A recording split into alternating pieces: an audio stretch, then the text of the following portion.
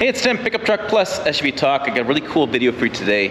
I'm one of the first in the world to see this, and you're gonna wanna see it too. It's the new GMC Sierra electric truck, and it's got really cool features to it. Lots of details on this, Denali Edition 1, lots of lingo. It's a really cool video, and you guys are gonna enjoy it. Let's get to all of that right now.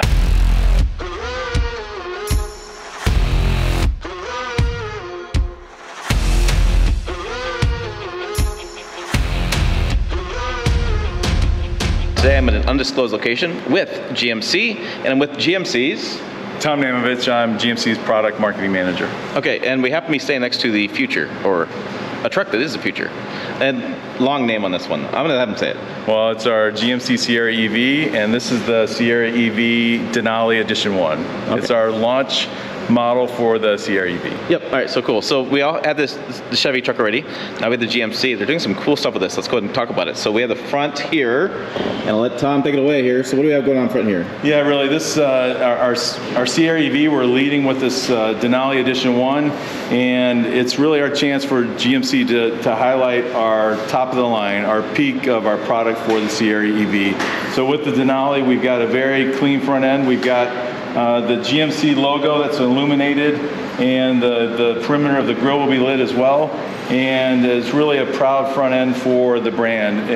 Our ICE trucks are our internal combustion engine trucks. We have a very proud grille. We're carrying that forward with this version of our pickup as well.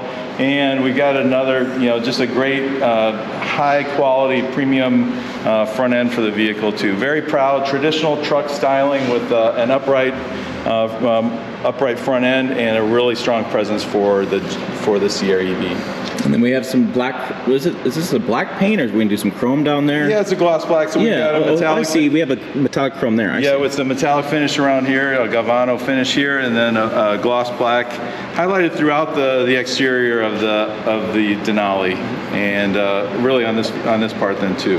Yeah, I knew we had to have chrome here somewhere, so you had the chrome there. All right, on the headlights here, we have this unique look these days of headlights. Yeah, well, and you're seeing a lot of lights on the vehicle.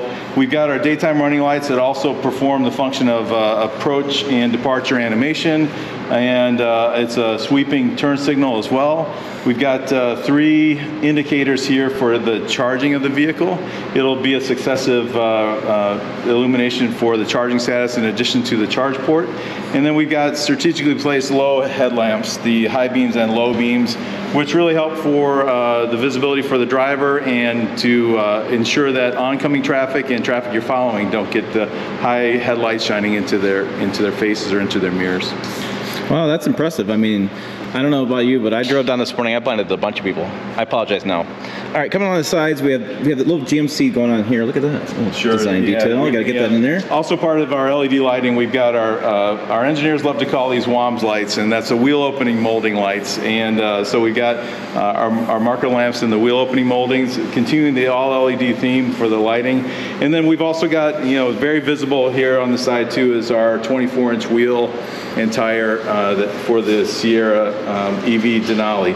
So and obviously pointing out the Denali that's laser etched into the wheel also. Yep. And you said this wasn't a standard tire. We're just gonna put this on there because you have a new one coming. Well, yeah, this is for the show truck property, yep. But yeah, we'll have 24-inch wheel and tires with 35-inch OD for it's coming. Okay. We come around the side. We have the Denali spelled out there. Yep.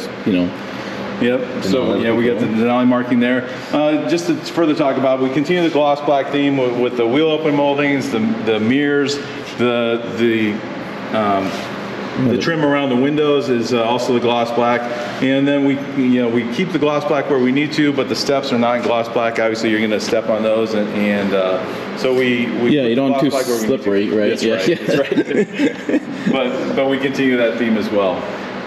Is this a good time to talk about the interior? Yeah, I suppose. I mean, that screen is like beckoning to me. That's right. I mean, that screen's bigger than my first TV. I'll tell you what, it's 16.8 inches, and it's the largest we've had in a Sierra. And the great thing about it with that 16.8 inch diagonal surface that we have We also continue the theme of using buttons. So you'll see at the bottom there's buttons that control the HVAC or the air conditioning and heating for the vehicle. And we've also got a very solid volume knob there, as well as some strategically placed virtual buttons there that can be program switched, and they can stay in location too. So the thing about a full-size truck buyer or truck buyer in general is that they don't want to necessarily have to look for or go through menus to get to what they want to. So we've got big door handles on the outside. We've got manually controlled vents that happen to be trimmed out in some of the same gloss black as the exterior, and so we wanted to make things easy and operable then for our drivers. Is that a column shifter? That is a column shifter. It is. You don't have anything goofy, fancy. It doesn't pop up in the center. You got to turn the dial or all kind of crazy stuff. Well, so one thing with this electric vehicle and our Ultium architecture, we have so much flat floor space here. We want to take advantage of it with the console too. So we took the shifter, put it on the column, and opened up this very huge and expansive console space then too. Right. So with that, we've got room on the sides for a laptop or a tablet, and then we've got very pronounced deep storage that's really 2 layers. It's underneath the armrest, and then through underneath the cup holders, and underneath this inductive phone charger, which is wood. We're actually charging through the wood, this open pore wood that we have a big expanse of it on the passenger side here, but we also take advantage of charging through the wood for the phone. It charges when it's slid underneath as well. But really, that flat floor we're talking about, moving the shifter to the column, it's just a huge space. You can, whether it's a cooler, camera bag, or whatever you need to, it's a very expansive storage space in the console. It looks like these screens are about the same height. You're not losing outward visibility by having some screen up too high, which is a concern with these big screens. I mean, you got to lower them down so you can actually see over top of them. Right, exactly. Especially too because the change to this because of our Ultium architecture too, we've lowered the surface of the instrument panel as well. We're trying to increase the outward visibility. We do have a HUD as well on the other side, so that we have a 14-inch HUD. Head-up display, and then we've got also, in addition, our programmable cluster, our driver information cluster on the driver's side. Yeah, I mean, it's kind of crazy with these EVs. They got all the technology, but they still have to. What's the word? Oh, you got to be able to see the drive. Kind of odd these days, right? Of course. It's still a vehicle? Wait, what? Yeah. We continue the Denali theme. So this is our Denali. Talked about the wood. Talked about our screen. We've also got a unique quilting pattern on the seats. Oh yeah. And carry on the theme of the Denali execution for our interior. And we have the panoramic moonroof. Or sunroof. Yep. So our fixed panoramic glass roof. It's coated for ultraviolet and infrared, and it's also tinted as well. So we can not get sunburnt while we're driving. That's exactly right. Really nice. Some people like us really, maybe really watch out for that. Exactly. He guy needs a hat with driving this around. All right, coming on the sides, we have a little bit of, is that unlocking all 4 doors? We have the doorless entry, keyless entry kind of stuff. Exactly. And editor's note, all that kind of stuff. We're not getting in because it's still some work in progress inside, but I'm just going to show you the guys what's going to look on inside. So, you want to take a look in the rear? I do. Yeah, so and if I could highlight then too, so the rear seat, also afforded by our flat floor, is, I don't know, I'm less than 6 feet tall, and I'm nowhere close to touching the front seat in this. We've got a very expansive legroom and a big back seat. I mean, you can see though also we've got part of the seat folded down. So we have our 60% section of the seat folded down to really show the functionality of our multi-pro mid-gate too. Yeah, and so we have flat lying floor. You have some, looks like AC vents back there too. Exactly. Heated upboard seats. Yep. And exactly. then the fold down. So. Yep. Yeah, I tell you what, these days, the more I sit in the back of these trucks, the more this is kind of the spot to sit. It really is. Not a penalty box at all. I know, it's like, used to be a penalty box. Now it's like, hey, heated seats, USBs, yeah, it's incredible. That's exactly right. So very cool. Yep. So, but that's another great part about our trucks then. So, so walking to the rear then, you can see that we maintain the traditional styling of the pickup too. So we have a very traditional style cab and design theme for the exterior of the truck. Yeah, I mean, and obviously, since it is a single construction, it's a cab and boxed together. We don't have the gap between the cab and the box, and that gave our designers a chance to further to highlight the product too. Yeah, I mean, because typically you have a buttress here that kind of connects both together to get more rigidity, but it's not quite as defined as other vehicles have done years past. Exactly. So I mean, and we've got the structure then too. So with our Ultium architecture, we've got the unified construction of the the battery mounted to the body, and that further adds to the structural rigidity of the vehicle too. And just to be clear, the battery is underneath there, right? It's it's underneath the passenger compartment. Yep. Okay, and it's surrounded by protection and not going to get wet. And all that stuff. Yeah, exactly. Yep. Yeah. Do you know somebody asked me once they can drive their EV through the car wash? Well, yeah. Yeah. Okay, moving along. So we have GMC tailgates. We have your multi-pro tailgate. Multi-pro tailgate. Yes, I got it right. Yeah, all right, here we go. Yeah, as we innovated with the multi-pro tailgate several years ago on the Sierra, we bring it to for the Sierra EV as well, and just continue the great features. It's a 6-function tailgate, and obviously we've got this. We're showing it with the load stop up now, and this is probably a good time to talk about with the load stop up.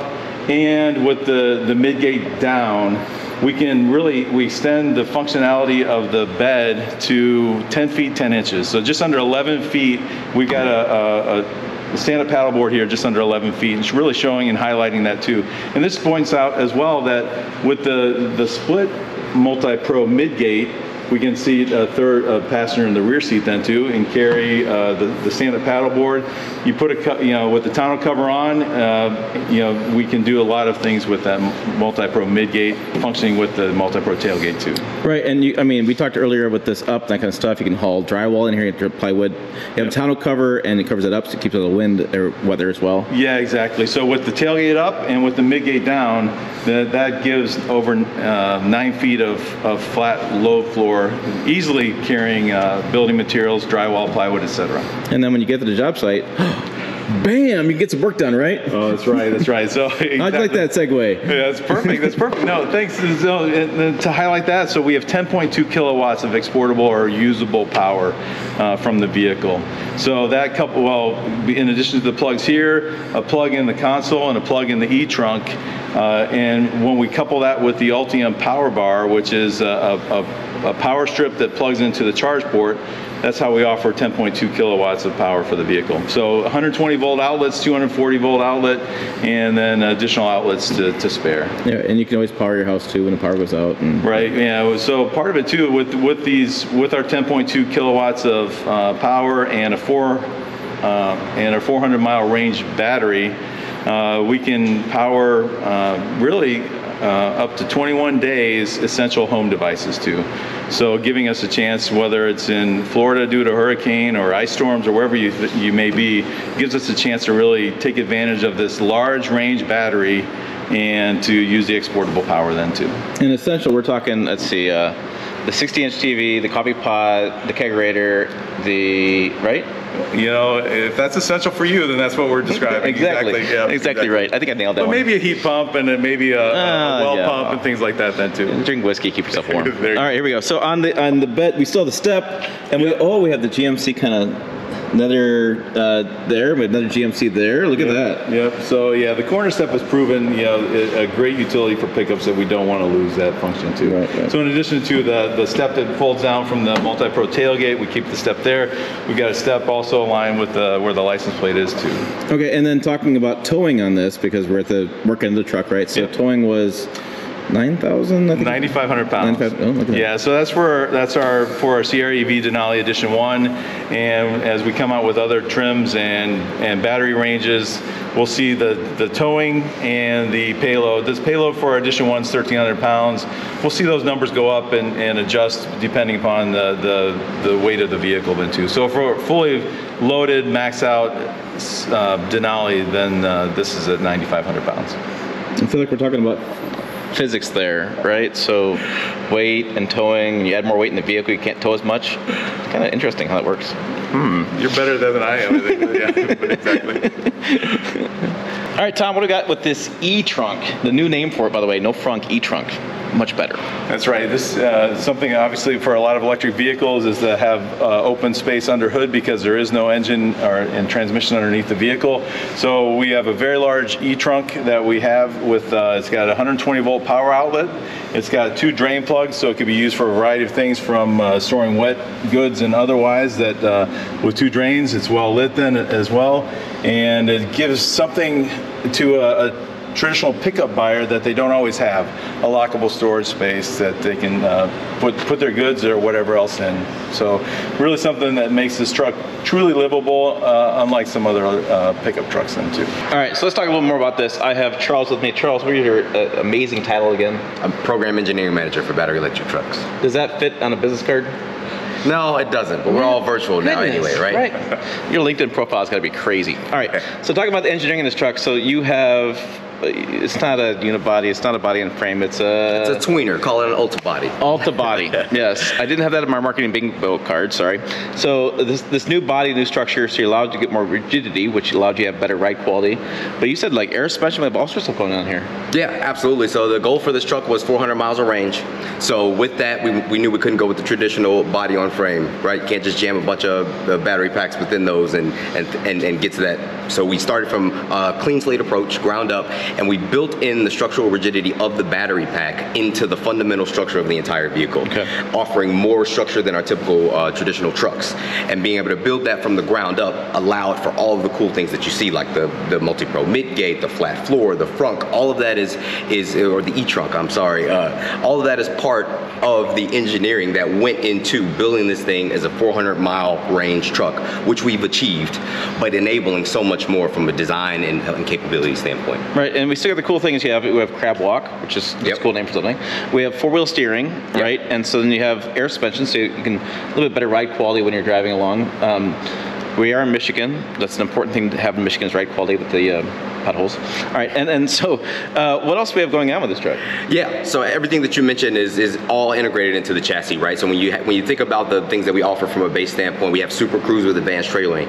So that four-wheel steer, the low center of gravity from the battery pack, the adaptive air ride suspension, all allows you to trailer, essentially, if you're in Super Cruise mode, hands-free. But if you're old school and you like to do it yourself, you can almost steer this thing with one hand and have full confidence on the road due to just the inherent ride and handling dynamics that you second to none in the truck industry. All right, and then we talked about charging. The charging was up to 350 kilowatt per hour? Yes, so at a DC fast charging station, you can charge 350 kilowatts, which will get you 100 miles in just about 10 minutes. Okay, so when you roast the tires, you go over plug in real fast.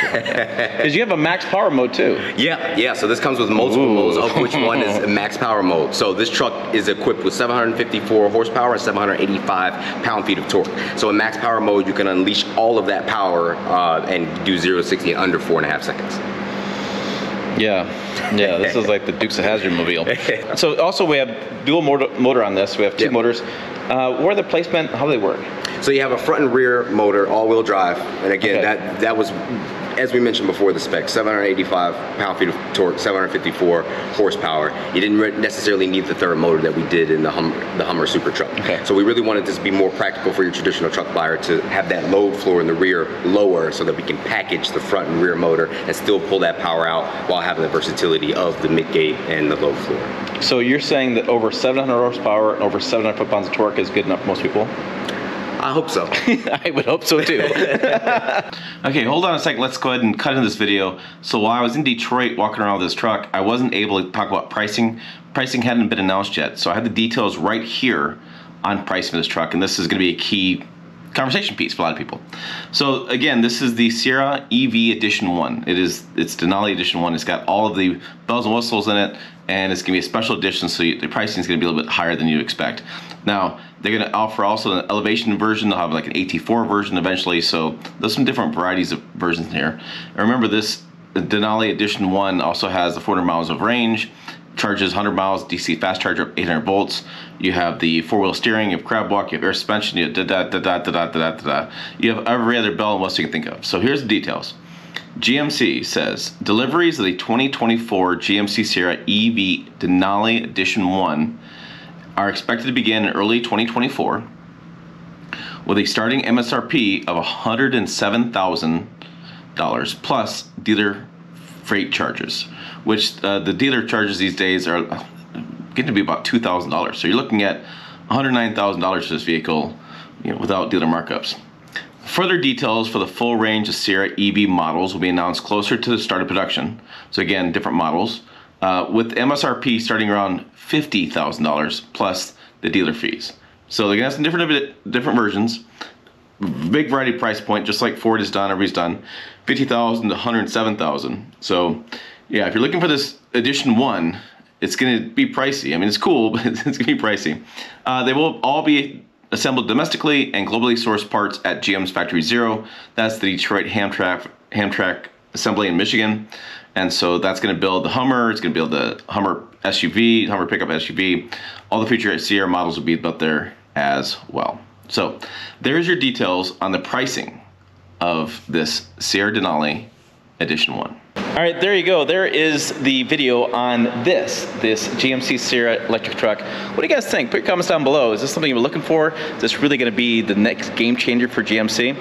I don't know. I can see a lot of people buying this. Luxury, performance, and looks pretty darn cool too. But hey, that's what I'm saying about today. I'll be curious to get your thoughts. Put your comments down below. Other videos over here. PickupTruckTalk.com is the website. As always, thanks for watching. I will see you down the road.